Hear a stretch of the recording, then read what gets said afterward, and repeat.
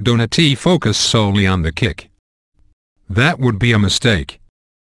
The Lions self-imploded, putting themselves in a position to lose long before Justin Tucker kicked an unbelievable, heartbreaking 61-yard field goal to lift the Baltimore Ravens to an 18-16 victory over the Lions on Monday night. The Lions failed in almost every way. They didn't execute plays. They dropped passes. They didn't play with enough emotion or a sense of urgency, which is mind-boggling. That's why this team has fallen apart over the last 5 weeks. The anatomy of a disaster is always more complicated than the final moment.